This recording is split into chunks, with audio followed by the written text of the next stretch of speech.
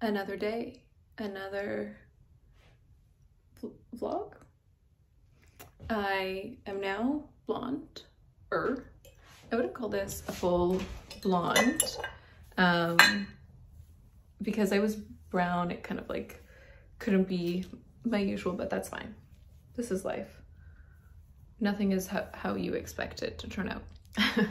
It is Sunday and it's very cold, so I did like kind of like a little workout this morning, and then I had a workshop online. I hydrated. My favorite thing I've been drinking recently is just ginger slices and hot water, like ginger tea, but what I've just been doing is ginger slices in hot water, and I'll like add hot water once or twice, and the ginger just keeps delivering. Like you can recycle it a bit, and so that's been super kind of like warming because it's winter. So I just had a big pot of that. I'm gonna go make, I think, a Caesar salad. I just bought romaine and I have an amazing dressing I like to put on it. It's like a store-bought one, but it's really clean. And then I'm gonna go for a walk because now it's, I think, negative 3 or 4 only, and it was negative 10 earlier. So this is like the perfect time of day to go out. And then I'm gonna see my cousin, I think, this evening, and her boyfriend. I'm not 100% sure what the plan is, but that's kind of my tentative plan. And then honestly, I think I'm gonna start packing for Mexico City because I leave in 6 days, and usually I feel like within a week before a travel is a safe time to pack. So I'm gonna start just like throwing things in a suitcase. I've already started to put some stuff in like a carry-on bag, but I feel like I'll get my suitcase out and start packing. So I'll show you little snippets of what I'm working on today. For breakfast, I made a yogurt and chia bowl. So it's got cashew yogurt mixed with protein powder, and then chia seeds mixed with protein powder and water, kind of like half-half. And then my homemade granola with blueberries, bee pollen, cacao nibs, and almond butter. Sophie's just here. Usually I never kind of like hang out in workout clothes. I honestly just like don't love how leggings feel. But that's what I decided to wear today, and it's actually kind of cozy. So I just have a set from Lululemon, and then this cardigan is from Holzweiler. It's like a more sustainable, I think, German brand. So just wearing that, and then I'll probably put on like, I have these girlfriend kind of like running pants over top of these because it's cold and I'm gonna go for a walk, and probably just like a crew neck or a warmer sweater, maybe a hoodie. So that's what I'm gonna put on. And then I also wanted to talk about the salon I went to. So the salon was so lovely inside and just like simple and minimal.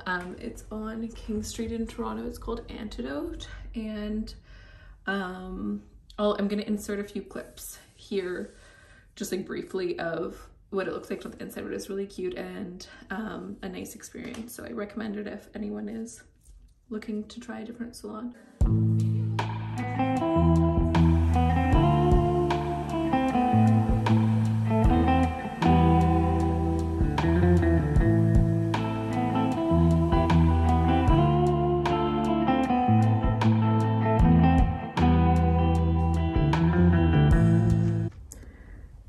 My Caesar salad, a giant bowl. It's so yummy.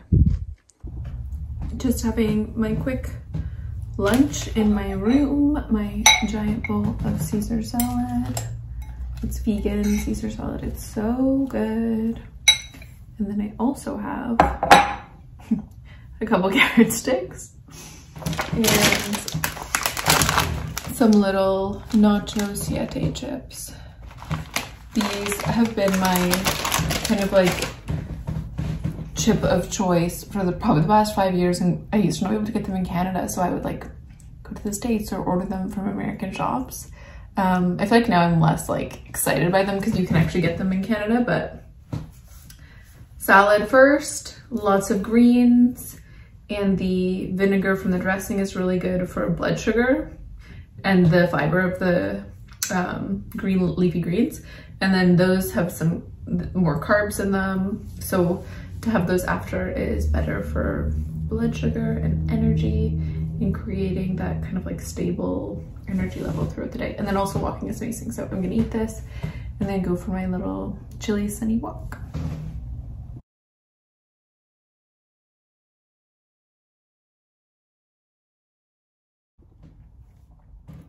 Chips are my guilty pleasure. I feel like that's a bad word to use, but chips just get me, like healthy chips. So I literally can't stop eating my Ciates. And folded chips. Look at that, beauty. I just so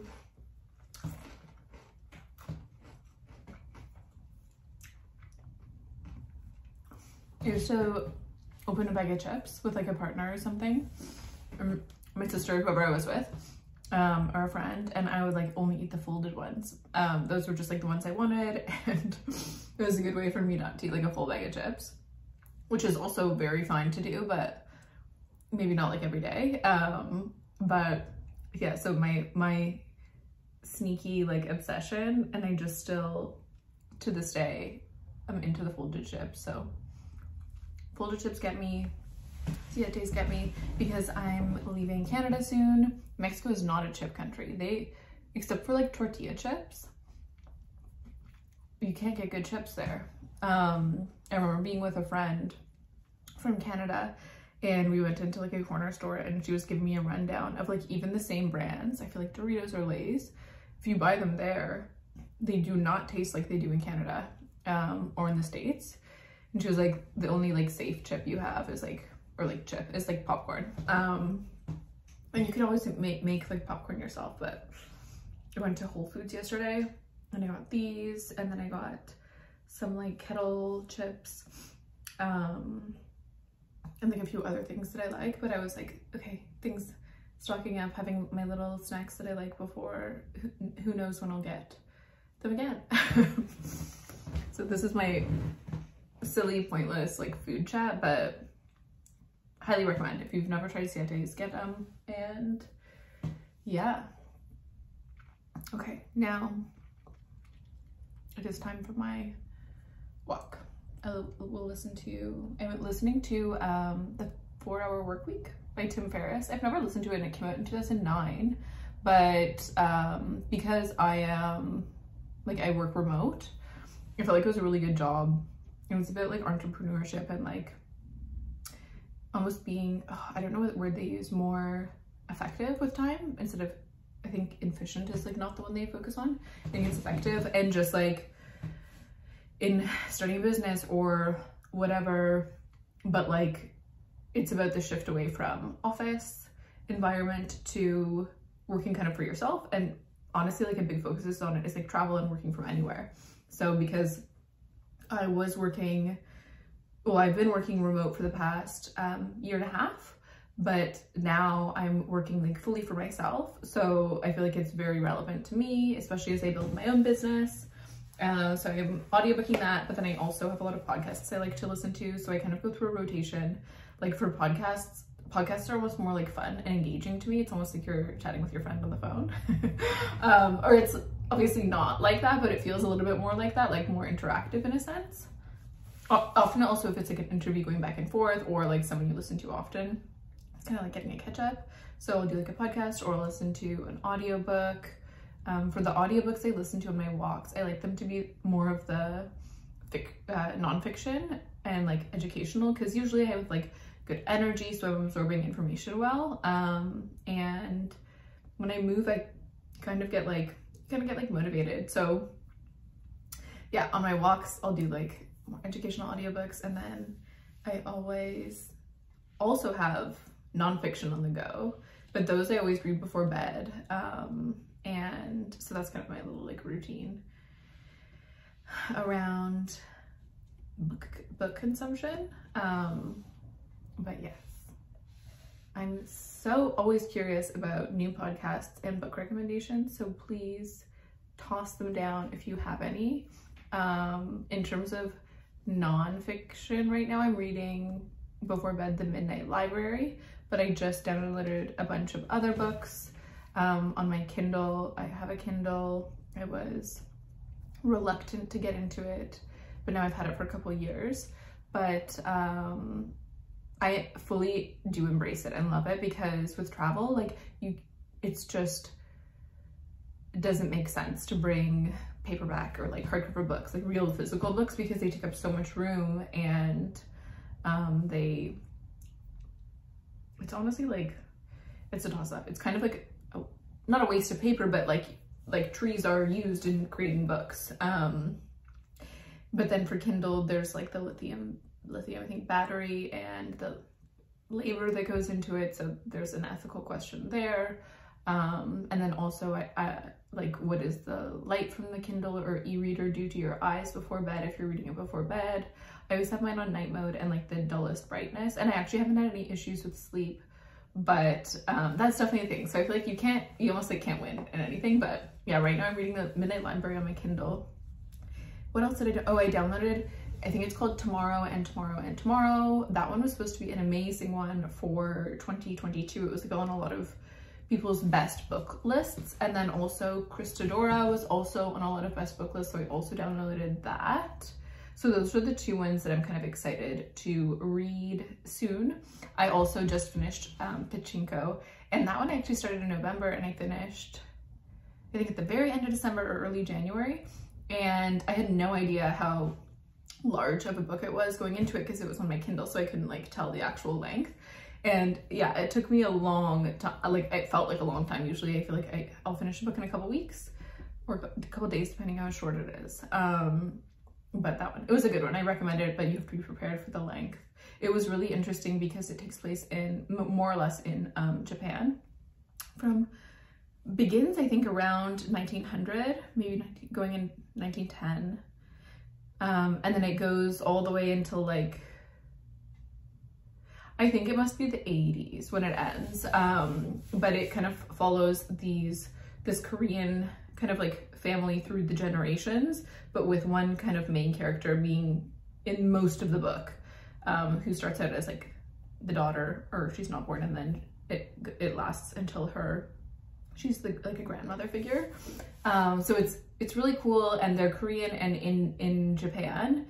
And it overlaps the war, and then obviously First World War, Second World War, both wars, and then continues. And I felt like I learned a lot culturally about what was going on there, even from like a racism lens. And I've been to Japan twice, and I've always wanted to go to Korea, and this book made me want to go to Korea even more. So that's Pachinko. And I also saw that there was, I think there's like a TV show on it.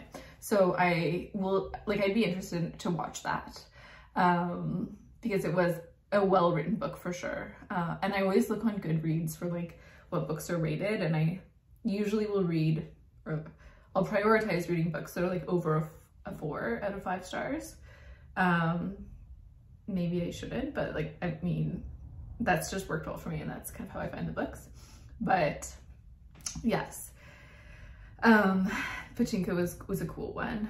Other books from the past 2 years. My favorite book of all time probably is The Song of Achilles, or Song of Achilles. And I cried, and I don't cry too much during books, but like that one I think I want to reread because it was just amazing. I just loved it so much. And then another book that I read recently that I also got emotional with, or I cried, was, is it Little Fires Everywhere? No.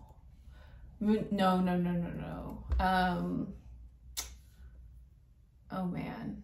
Okay, wait. I think I can find it. Give me one sec. I'm looking on my Notion on my laptop because I organize everything in here. I have like and I list out the ones I've read, but the last year.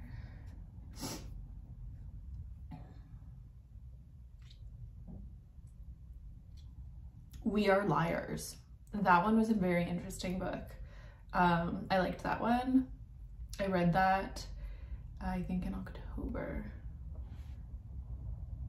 Also,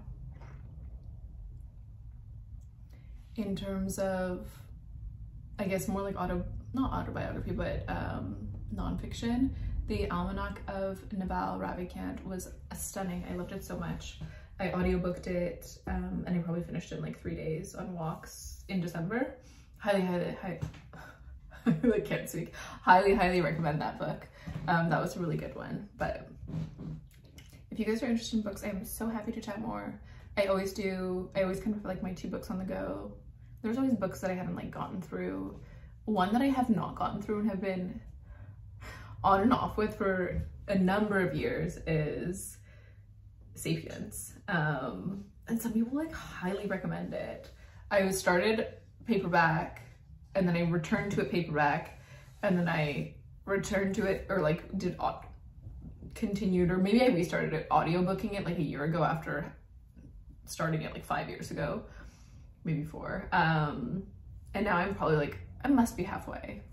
But that one I just haven't been able to finish, but I feel like if I return to it now I might enjoy it. But yeah. Oh, another top book, Song of Achilles, okay, I mentioned, and then also The Prophet. Hands down, it's like a very thin, short, it's kind of like, almost like Rules to Live by Life by Khalil Gibran.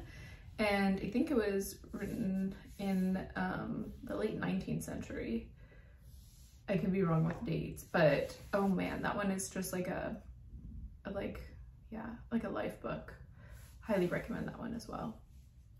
I could keep going on about books, and I'm like looking at my list of ones I've read in the past year over here, so I'm getting distracted. I will stop now, but those are some good ones, and that's what I'm currently reading. And now I will go off of my book.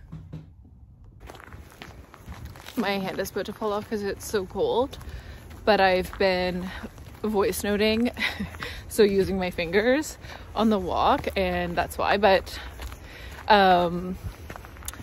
it is just so,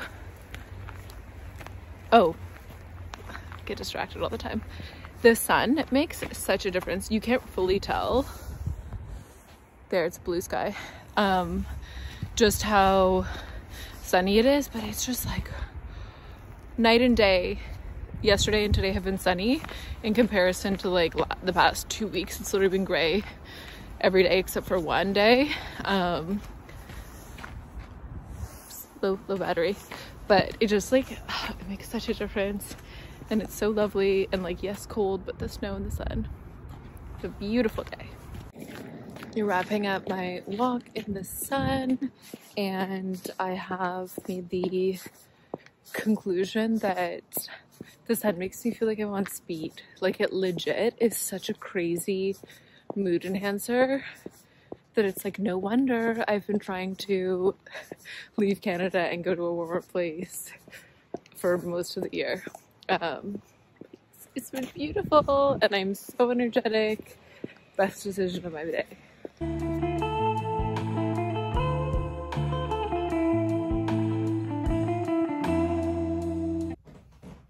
I just did that Aztec green clay face mask, and then did AHA, BHA, and my skin feels so just like clean, you know, that like clean feeling. And then I moisturized a little bit of a tanner to give me some glow, and I will still wash my face before bed, but I have a couple hours to go.